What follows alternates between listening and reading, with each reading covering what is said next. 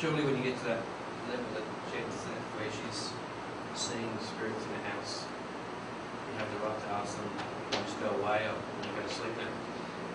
Why ask somebody to go away when your law of attraction brought them there? I don't think that's very fair myself. Isn't it like when the neighbours in next door out downstairs having a party and Oh, it's the they want to same. be partying and you don't? Yeah, well, I feel the same about that too. Why would you firstly address your law of attraction, then go and tell them? But ironically, what will happen to you, even with the neighbour's idea, if you deal with your law of attraction, they'll leave anyway. Yeah. So you know how many of you are having neighbours that party till 3 o'clock in the morning? That's your law of attraction, right? So if you deal with the emotion they're triggering in you, they'll stop doing that. So how many of you go out and yell at them? That's a good method, but it doesn't work very well because they keep doing the same thing the next day because your law of attraction is the same, you see?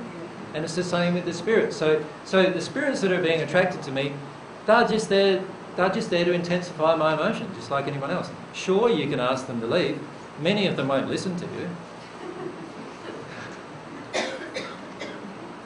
Will they?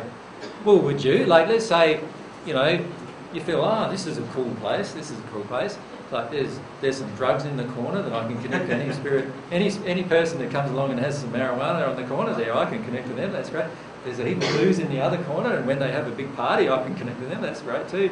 And like this is the spirits. This is what they're feeling.